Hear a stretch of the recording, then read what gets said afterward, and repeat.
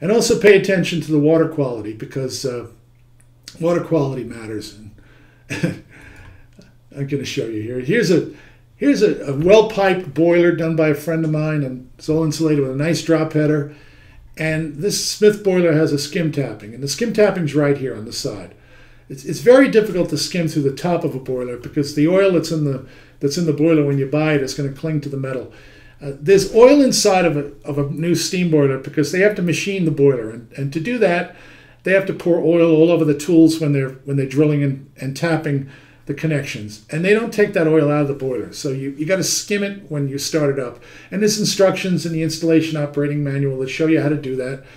And we want to skim it from the side, and Smith's kind enough to give us this big skim tapping. And the reason why you see a T here is because my buddy who did this job knows that if he uses a T, he can fire the boiler for a day or two and then shut off the burner and just let cold water trickle in, and he could pull the plug out of that T and see where the water level is. Because without that T, you really can't tell where the water level is here, and you're liable to be skimming from where the oil ain't. So he skims into a T, and it goes into a bucket, and this takes at least a full day to do this properly. And he keeps checking the quality of the water as he's skimming it. And you could check the quality of the water by having a test pipe, and that would be say a 12-inch nipple, 2-inch diameter, and clean it up real good with soapy water so that there's no oil in that test pipe. Put a cap on the bottom of it, and when you're skimming for oil, just take a sample of it every so often and bring the water to a boil with your torch and look down the pipe and see what you got. And if it's making foamy bubbles, or if it's surging like crazy, then you know there's still oil in the water. So you got to get that oil out of there. If you go on heatinghelp.com and you look in the systems help section, just search Jerry Gill. And Jerry Gill is a great contractor. I'll tell you more about him later when we talk about venting. But Jerry Gill goes into every steam boiler and he flushes it out with this special tool that he made that's just a copper pipe attached to a hose, and it's got an elbow on the end. And Jerry will go into the steam port and he will stick that copper tube back, and he'll wash the boiler. And the stuff that comes out of that brand new boiler is not to be believed. It's just this black, murky water that's there from the installation of the boiler, the piping that you're doing, and also from the boiler itself, just from the manufacturing process. So watch that video and you'll be convinced that you got to clean a boiler properly before you commission it. Over here, this on the side, this is the skim tapping for this side outlet boiler here. And I like the people use our stickers over here to scare the customers. And this is the drop header that goes up over here. 2 risers going up to the header. And the pipe continues down the back. We looked at this from the other side before. And over here, they built a makeshift funnel, and they're going to clean the system on startup. And the classic cleaner in the old days was trisodium phosphate, which is a very strong soap. It won't damage anything that's in a boiler. It won't damage rubber push nipples. It's good. But in many areas where there's a concern about phosphates getting into the aquifer, it's not allowed. So instead, we use a chemical soap that you could buy in any hardware store. It's called Mex. It's very inexpensive. You only need 1 pound for every 50 gallons of water that's in the boiler.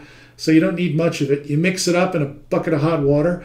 And my guy here uses this funnel that he made to pour the stuff in, and he closes the valve, and then he just lets it run through the entire system, and he catches it on the return with that return line, shut-off valve, and the drain, and he gets rid of all that crap that's in the old system before it has a chance to get into the new boiler. So Mex is a good way to do it. Also, while you're at it, if you're having a problem and you're troubleshooting, check the pH on the boiler, because the pH is should be somewhere between 7 and 9. That's ideal for a steam boiler. Normal pH is 7, and that would be like milk. pH goes up on the alkaline side and down on the acid side. So if we consider something like Drano, which eats things, you know, some people think Drano is an acid, but it's not. Drano is a very, very alkaline, very, very high pH substance. And the reason why we use high alkaline with drain cleaners is because once you get over a pH of 10, it's impossible to corrode metal pipe. So that's why they say Drano is safe for pipes, because it's got a pH of about 14, but it'll eat anything that's in the pipe. So when we're making steam with water, we take feed water in off the street, and the feed water is going to contain carbonates, which is basically dead stuff, dead plant and animal life, And the carbonate just breaks down when you boil the water and forms carbon dioxide, which goes off with the steam and then mixes with the condensate on the return side and forms carbonic acid.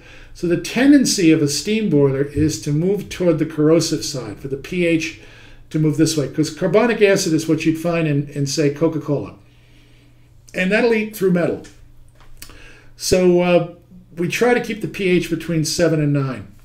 So back in the day, the old timers used to use two things. They used vinegar and they used baking soda.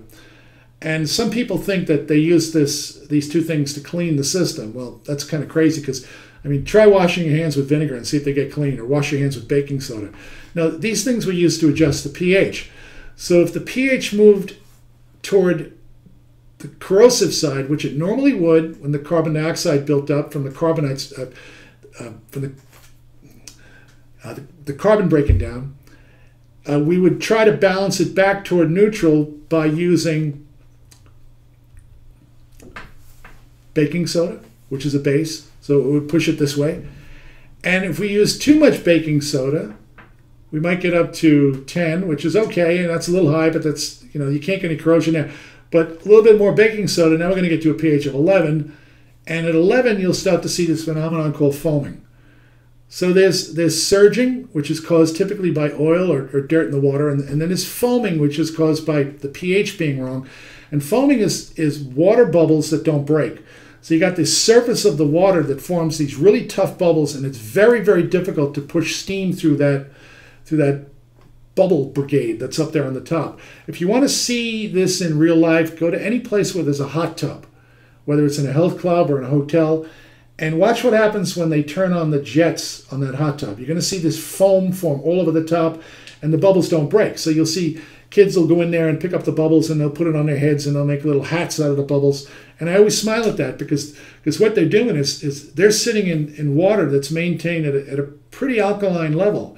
And the reason why the people maintaining the hot tub do that is because the people sitting in the hot tub often don't get out of the hot tub when they need to urinate. So they're adding acid to the water in the form of uric acid.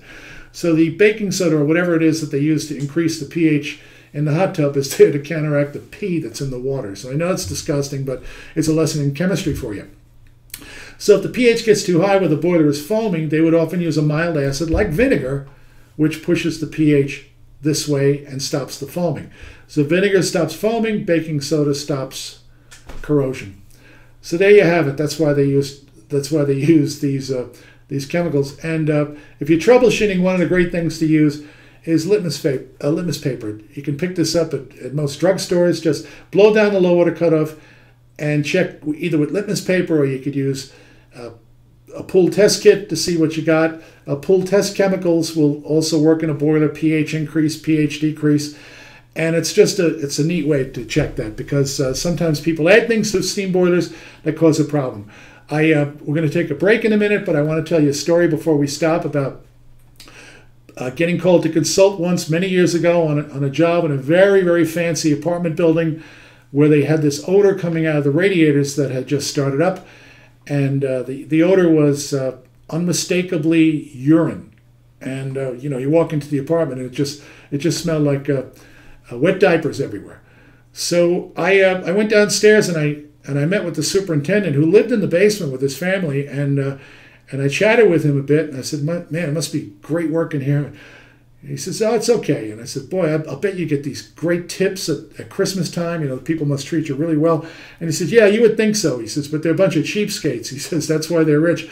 He says, the poor people will give you a tip. The rich people never give you anything. So I said, what can you do? And he says, what can you do? He says, come here, I'll show you what you could do. And this guy takes me into the boiler room, and he had this big empty can, like you'd buy at Price Club, empty can, like a big Maxwell House coffee can. And all day long he was saving his urine in the can. And before he went off at night, when they turned the heat on for the people upstairs, and it was all one pipe steam through the whole building, he unscrewed the relief valve, and he had a funnel, and he poured the urine into the boiler, and he put the relief valve back on, and he sent it up to the people. And he said to me, "That's what you can do." So I recommended that he stop doing that if he wanted to stay out of trouble. So it's a strike one for the little guy there. It was good win for him, but it's also a cautionary tale if you're adding any kind of chemical to a steam boiler, particularly if it's one pipe steam, because anything you put in that boiler, I guarantee you that that smell is going to come out in the apartments or in the house where those one pipe steam radiators are. And these days, with people being so concerned about carcinogens and being concerned about health issues, if you do work on a boiler and you put chemicals in there and that chemical smell comes out upstairs, it's going to be an issue for you. The same thing goes for painting radiators. If you're going to paint a steam radiator, be sure you're using something that doesn't have any VOCs, what is it? Volatile organic compounds. The smell of the paint or whatever it is coming out in the room, because people will be very upset with you.